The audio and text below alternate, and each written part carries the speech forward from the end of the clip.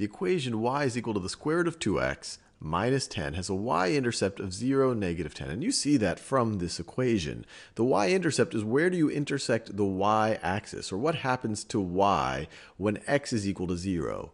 When x is equal to 0, this part of the expression is equal to 0, and you're left with y is equal to negative 10.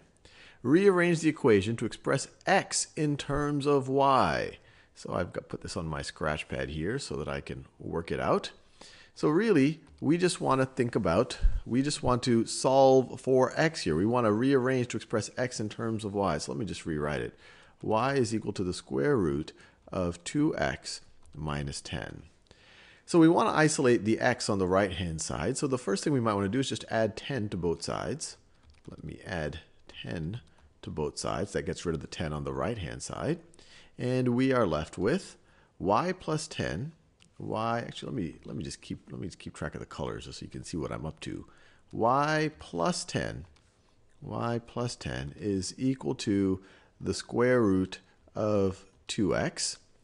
Now, let's see to isolate this x, let's square both sides here. So let's square the left-hand side, let's square the right-hand side. Of course, anything we do to one side, we have to do to the other, otherwise the equality will no longer be true. And we are going to have y plus 10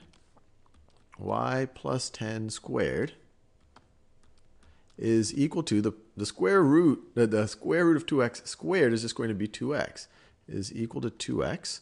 And now we can divide both sides by 2. Divide both sides by 2, and we are left with x is equal to y plus 10 squared over 2. So let me write that out. Let me actually type that into the program right over here. So x was equal to y plus 10 squared over 2, which is exactly what I wrote down on my scratch pad. And then they say, what is the equation's x-intercept? So let's just remind ourselves what's going on here. So this curve, or this equation, could describe a curve that looks something like this. So if that's my y-axis, this is my x-axis. And let's say the curve, it might look something like this. It might look something like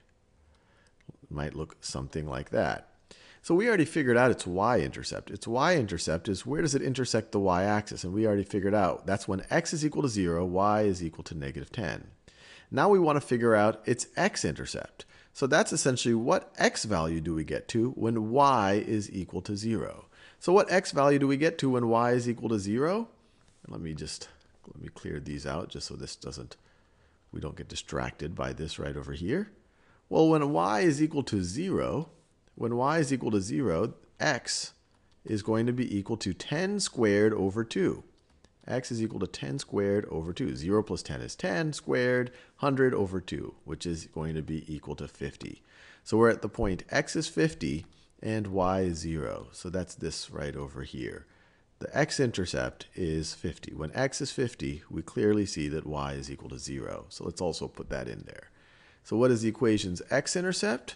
So when x is 50, y is 0. And we could check our answer, and we got it right.